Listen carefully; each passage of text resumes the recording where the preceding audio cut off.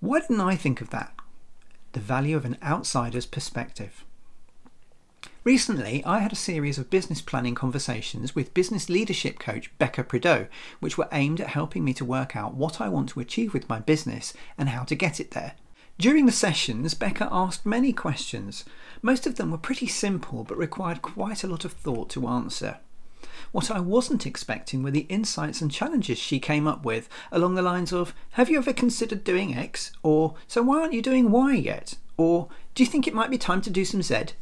Now, I consider myself an expert on my own business, but with hindsight, some of these questions were so plain to see that I found myself thinking, why didn't I think of that? So why was that? As a professional, you are an expert in your own discipline and your own business, which means that you probably set up everything from scratch and you definitely know all the ins and outs. It also means that sometimes you can become so involved in the day-to-day detail that you lose sight of the bigger picture.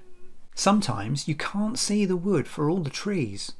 That's where the view of an educated outsider, someone who understands the generic principles of what you're doing but who is new to your business context, can be so useful. An educated outsider doesn't know all the details. That means they can ask powerful, challenging questions. An educated outsider helped me to identify some simple things that I could do to make improvements to my business. So what could an educated outsider, a PMO consultant, do for your PMO and your projects? A PMO consultant can look at your PMO dispassionately from an outsider's perspective.